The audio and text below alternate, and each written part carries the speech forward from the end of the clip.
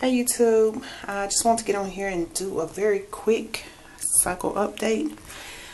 Let's see, as you can see, I'm on cycle day 23. I have not been using my monitor because I ordered the test strips from eBay. They never came. I had like 6 sticks and I ran out. So this is where it left me. So, cycle day 23. I have no clue. As you can see, I just took a OPK. That is my OPK. I'm going to pick it up so you can see it a little bit better. Okay. That is positive. Cycle day 23. It's positive. I have no clue what's going on. I was taking the EPO, Evening Primrose Oil, and mid-cycle it started making me actually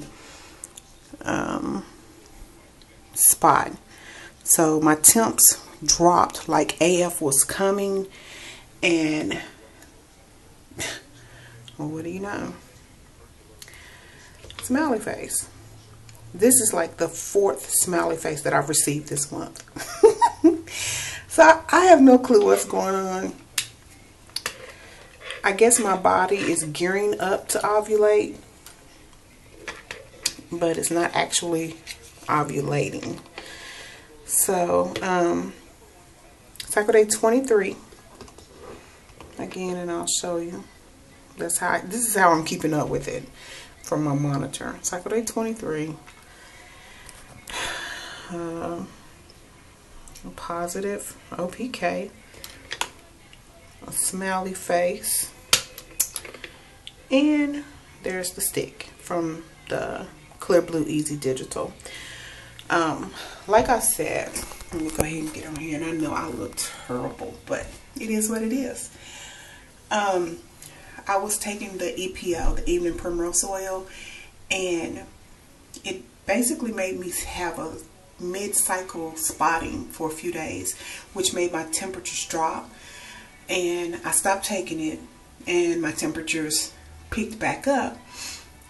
But I have not yet to ovulate. So I think this is going to be an extra long cycle. Me and my husband have been doing sperm meet eggs plan. So we BD every other, I'm not gonna lie, we BD every night. Every night, every day. I have him take in zinc, vitamin C, and let me show you. I have him taking that, and then also we are both taking this here. It's the CoQ10.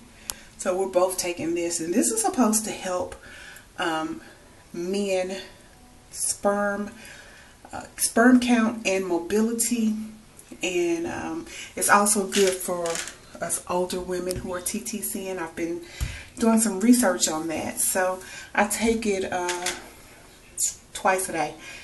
This is 100 milligrams, but it says that it's 300% better absorption. So it's like taking 3 of the regular 100 milligrams. So actually I'm taking 600 milligrams of this a day. So we're going to see if it helps my